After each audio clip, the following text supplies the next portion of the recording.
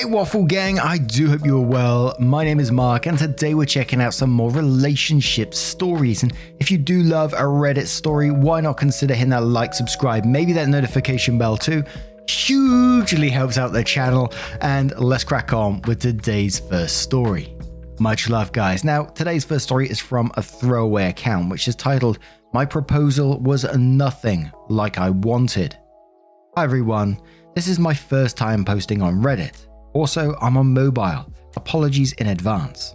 As the title says, I, 22 female, just had a proposal that was nothing like I wanted. This actually happened a few hours ago and I'm not sure what to do. For about 8 months, my boyfriend, 23 male, and I have been ring shopping and talking about getting married. For some background, I never wanted a wedding for various reasons. He didn't really care, so we never planned to have one. On the other hand, I really wanted a romantic and sweet proposal. I've wanted this since I was little, and it's the only engagement and wedding thing I really cared about. My boyfriend knows all of this. We've been together for 5 years and have talked about it time and time again. Well, today, around 7, when we were sitting on his front porch steps after just pressure washing the driveway, he says he had to use the restroom. I'm still sitting on the steps and he comes back with an engagement ring. He just sits beside me and opens it. To be completely honest, I was really confused on why he was showing me. He said something like, "Well, put it on," and then I realized this was his way of proposing. Long story short, although I was trying to act happy, I guess I couldn't hide the look on my face. He kept asking if I was okay and I kept having to reassure him I was. In reality, I wanted to cry. I just didn't want to seem like a complete jerk for being upset. The ring was perfect, but I just couldn't keep a smile on my face. The sad part is I had to leave about 5 minutes later to go home because I have to wake up for work at 5 AM. So I just left without giving him a clear answer. To be honest, I don't remember what I said. He called me when I was driving back and I didn't answer. Finally, I got home and he called again. I was bawling to him. I hated it. I hated all of it. I told him I genuinely don't see how he thought it was okay. That we talked about it in detail. How I thought he was selfish for taking away the only thing I wanted. It was an awful conversation. A part of me feels like a jerk for complaining. Another part of me feels like I wanted to scream and yell. At the end of the conversation, he apologized over and over again, saying he would redo it and he was just excited. He didn't want to seem like it was a big deal, so I don't know what to tell him to make him understand. Like I said, we've talked and talked about it. I don't know. Like I said, I'm torn and I'm not sure what to do. I'm really upset and I told him that. Quite honestly, it's making me look at him through another perspective and I'm not sure if I want to be with him anymore. What do I do? Do I stay with him? Do I make him redo the proposal? I'm so lost and I've never been this confused. I'll take any advice y'all can give me. I need to know what to say to him. And we're going to start with Big Rotten Tuna who says, "I'm a guy and I'm going to validate your feelings from a slightly different perspective. Here's what I think. Regardless of the cause, whether he doesn't get it or doesn't care, this is a serious problem and one you should not ignore. I ignored exactly this sort of thing with my wife and it has haunted me. My wife is simply incapable of ever understanding or meeting my wants or needs. The result is that I've never really been happy in our marriage. It doesn't even matter why. The bottom line is that it isn't happening. It sounds like you communicated perfectly clearly and your boyfriend absolutely missed the mark. That's not a communication problem. That's a him problem and it's not one you can fix. I think it's one that should make you reflect on all the other times he has failed you and you explained it away, as I did so many times, and reconsider whether he is the one you want to spend your life with. I'm all about it says, I, 46 male, was so nervous before my proposal to my wife, 48 female, of 20 plus years, together 31. It was all I could do to contain my excitement. We went to dinner at our favorite place, a little Greek place where we sat on a patio. I guess I was really apparently nervous because my voice was shaky just ordering, and she said, "What is wrong? Do you have a ring in your pocket?" That's when I dropped to a knee and asked her to be my wife. She started crying, I was crying, she swore she was joking and just guessed. OP, please find someone that is so excited to marry you, they can't contain their emotions. Coco says, what part of being dirty and sweaty after pressure washing the driveway says marriage proposal? He didn't even have to go all out. He could have planned a picnic somewhere or go to a nice dinner, and then go for a walk somewhere nice and propose. At the very least, you want to be clean and have nice clothes to enjoy the moment. I don't know if you should stay with him or not. You just need to think about the relationship. To me, you are too young and marrying someone you met as a teenager. You're going to be very different people soon, or you are already different people. Opie replied saying, thank you so much. This is what I wanted to say. I was disgusting, tired, all of the things you don't want to be. Again, thank you. Friday 180 says, you're both way too young and immature to get married. Him didn't propose the way you wanted. You, for behaving like the world, has come to an end over something really frivolous. You both have long lives ahead of you. 20 years from now, you'll either be laughing about this or secretly embarrassed. And one more from Jizzle who says, here's another opinion for you. You're sitting together on the porch and you're feeling tired and dirty after an afternoon of hard work. He looks at you and is overcome with love, and at that moment you could not be any more beautiful to him, and he realizes that he wants to spend the rest of his life with you. You are perfect. Perhaps it was a proposal from the heart.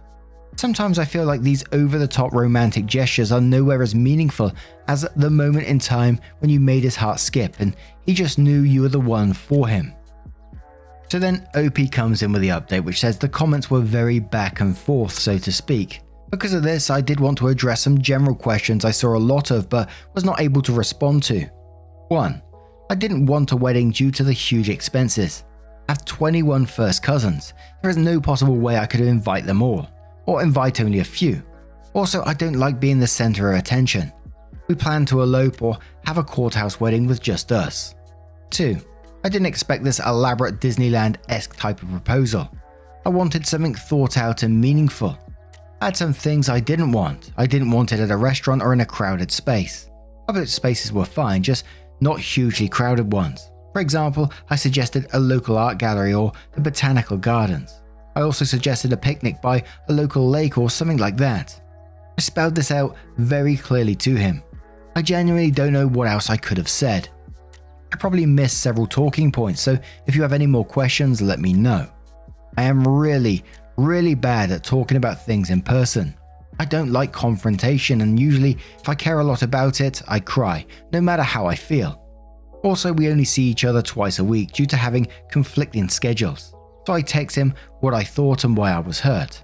I stated it honestly and tried to keep emotion out of it. I told him I wasn't expecting something extraordinary, but I did expect it to be thought out and special all the same. After talking to him some, I decided it was best if we put our entire relationship on pause, not just the engagement. Him proposing like that was like a shock. Looking back on it now, he hardly had any emotion, no excitement, no love, nothing. He didn't even ask me. That's what hurt the most. I felt like plan B. I realized, and the comments definitely helped, that no matter what I did, he wouldn't return the gesture. Several people have asked what I've done for him. I did most of his college academic work. I drove 3 hours twice to unlock his keys out of the car. I drove his mum to ER 4 times. I've babysat his nephew more times than I can count. I've cleaned his room and did his laundry when he had to work 6 days in a row. Every family event he's had, I've brought food and helped set up, not to mention birthdays and Christmases. The stupid part is that I love doing these things and I was too blind to see that I could hardly get a date in return. I didn't add any of this yesterday because I guess I was upset and didn't want to acknowledge it. The feeling sucks. I've told one person he gave me 90% of what I needed and wanted, but to be honest, that was a lie, and I was telling myself that. Our everyday lives were great, but there were too many things that we just swept under the rug. One commenter stated that he's probably with me because it gave him an easy ride through life. I completely agree. A lot of people said I was too immature to get married. You are right, but I don't think I ever want to put myself through this again, so it doesn't matter. I'm heartbroken, but I'm okay. As supportive parents, and I'm in my last semester for my masters. It's going to be weird being alone for the first time since I was 16, but it's life. I appreciate every comment and suggestion everyone made, even the ones that called me out. Y'all have a good one. The thing that I found really strange about the proposal and stuff is that it wasn't even really a proposal. Is that he just sort of handed over the ring and said put it on, and that's kind of the end of it. Knowing, her wants and needs, and the amount of times in this one story that it was sort of said that they have something in mind for it, pretty much already planned it out in some ways for him. I found the comment at the end, about sort of like maybe being overwhelmed in that moment with love and excited to do it, so they just done it on the spot. And whilst I think, yeah, maybe, possibly, but at the same time, wouldn't you still do, will you marry me? At least say those words, not just go, put it on. But what do you guys make of this one? What do you think was going on?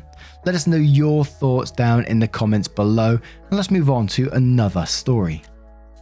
Now, our next story comes from Broken and Confused 8, who says, my husband drained our accounts and wants to kick the kids and I out of the house in a week. Hi, they told me in r/relationships that this is illegal and you guys would have advice. We're in Ohio. I need a divorce lawyer. On Wednesday, I bought him a fucking Christmas present. On Thursday, I found out he gave me an STI. On Friday, he's admitted he's been cheating. Yesterday, he drained our accounts. He says I need to be out of the house by Christmas Eve. We have 4 kids, 8, 6, 5, and 2. I haven't worked since the eldest was born. Our relationship has been bad since before my youngest daughter was born. We hadn't meant to get pregnant. This week, I tested positive for an STI. I investigated, confronted him, and he admitted it. We had a huge fight. He stormed out of the house. Yesterday, my credit card was in decline at the grocery store and I couldn't get cash. He's emptied all of our accounts. I was in charge of the bills and finances. I know exactly how much was in our checking, savings, and money market account. He's changed his password for his 401k. He didn't respond to my frantic texts all day, but just sent me an email saying I had a week to get myself and my kids out of his house, and I had better go get a job or go back to my parents if I expect to feed them. We bought the house together before the kids were born, and I paid half of the down payment. I have no money or credit card, so I can't even get a lawyer. I'm sitting here staring at a Christmas tree, crying and wondering if I'll have to return my children's presents for food. I have no idea how this happened. I live 2 hours away from my family, so even if I get a job, I'd have to pay for daycare. Should I sell my wedding and engagement rings? Do I make a resume and apply for a job in my old field, accounting, or just get a job at Starbucks or McDonald's? Can he do this? And we have an update to this post as well. And basically all the comments under this one was legal advice about getting an attorney and getting things in order, that he can't kick you out of the house and, stay there as long as you are safe to do so. Get in contact with your family members, let them know of the situation and let them help you, because I'm sure they would want to. And all in all, what an absolute scumbag. Kicking out not only his wife, but 4 kids, an 8-year-old, 6, 5, and 2. And just trying to kick them out like that. Draining the money that they need. Holy shit. But we're going to move straight on to that update because I'm real curious to know what OP did with that advice. So OP comes in and says, first, I want to say that I logged out of this account that evening and didn't come back until now. And I was blown away by all the people offering food, gift certificates, or just goodwill. And I started crying again. I will respond to each of you individually. So to recap, my soon-to-be ex is a cheating ass and he panicked and tried to erase his family. The update. This all happened on a Sunday, so there wasn't a lot I could do right then. I put the kids to bed and called my mum and cried. Then I called my mother-in-law, who was horrified. My in-laws came over that night with $200 in cash and a check for much more. My father-in-law didn't say much, but he did fix my bathroom door, which is how he shows affection, and muttered that he would fix this. I opened a new checking account at a new bank. Thanks for this advice, with a check my in-laws gave me. I opened a new credit card in my name. My mother deployed a niece to help with childcare for the next week. I called in a lot of child-minding favors and was with the cash my in-laws gave me. I was able to pay for the babysitter while I worked this out. I met with 2 divorce attorneys. Both of them told me about what you had said, that he was legally screwed. I chose one and we set the process in motion to get emergency hearing, but by Tuesday, my old checking account had most of the money back, and my husband was asking to talk. On the advice of my lawyer, I took half of the checking account money and put it in my new bank and kept records of everything. I pulled our credit reports. He has over $40,000 in credit card debt. I also found out that he received a raise last year and funneled this money out of our shared accounts. I would have figured this out when I did our taxes, and this led him to panicking and trying to erase us. Keep in mind, this arsehole gave me gonorrhea. I am an accountant by trade and I'm afraid of credit card debt, the way some girls are afraid of spiders, so I was horrified about this. But my lawyer thinks it's likely that he'll have this debt on his own, as my name isn't on it, and it seems that most of it was spent on his side piece. We have started mediation, which he agreed to when he realized that he would need to pay for both of our divorce attorneys. My goal, which my lawyer thinks is reasonable, is to ask for alimony until I either remarry, not likely, or my 2-year-old is in school full time, and to have a reasonable amount of child support until she's 18. And then we'll split college costs for all of them. When all the kids are in school, I can concentrate on getting back to work. I also plan to sell the house and buy a smaller house in a less elite section of town. The kids can share rooms and I can live mortgage free. So I'm heartbroken and diseased, but there's also an incredible weight that has been lifted from me. Our marriage has been bad for so long and I didn't even realize how unhappy I was and how absent my husband was. It took my 5-year-old almost a week to realize that Daddy was gone. And I got to admit, I had a few tears on this one reading that very start of that update, the family rallying round OP to help her. The mother-in-law who was horrified and the father-in-law who fixed the bathroom door, showing her his love in different ways and saying he would fix this. Niece coming over to help with childcare. Absolutely wonderful support. But what do you guys make of this situation? Let me know your thoughts down in the comments below. And let's have a cheeky little story, shall we? And our next story comes from Content Profession 63, who says, am I the arsehole for refusing to buy my fiance a gaming laptop for a few grand after he told me to find a real job? My fiance, male 37, and I, female 30, have started living together 6 months ago. I own a house and he moved in with me. I run online businesses from home, which allows me to live rather comfortably. A month after moving in, he's quit his job, saying how much he hated it and he's going to try and do Twitch streaming for a living. I'm all for following your passion, so I was supportive, although surprised at the turn of events. I'm in financial position to support us both, but it felt off. Anyway, nothing happened with his Twitch channel. Sure, he's gaming all day, but hasn't bothered to even try to create an account. He just games for pleasure. It's been 7 months. I've had conversations with him suggesting he finds work, but he keeps telling me that I'm unsupportive and he needs time. He wants us to buy a bigger house together, but I said that I'm fine with my current one and that since he doesn't have a job, I don't want to get a mortgage and be left with paying everything, and he told me that if I found a real job, I wouldn't have financial problems. We had a massive argument that night. Now he's been hinting at needing a new gaming laptop, which costs a few grand, and I've been ignoring it, so he asked outright for me to buy it for his birthday. I told him no, that my fake job doesn't cover new laptops, and he got really pissed at me, telling me I'm selfish and ruining his career. Granted, I can't afford to buy it, but he really hurt me, saying my business is not a real job, despite me working my ass off. Am I the arsehole for not buying him a new laptop? Now there's no way you're going to be the arsehole in this situation. The guy's pretty much sponging off you, has the audacity to call your job not a real job and then wants to use the benefits of your job to get a new laptop. Hell no. And there was a part of this at the start where he just randomly quit his job, so he must have known that you're going to be supporting him through it and said he wanted to be like a Twitch streamer. And it almost sounded like OP in some ways wasn't totally against it to begin with if he put some effort into it, but it sounds like he didn't even bother. He just started gaming and doing nothing with it. He had an opportunity, which many people would absolutely put their everything in to do, but they can't because they've got full-time jobs themselves. But he had that opportunity by the sounds of it, a very small one, but he could have made the effort to do it. And I know the success rate is very, very low, but there was the opportunity. But absolutely not the arsehole.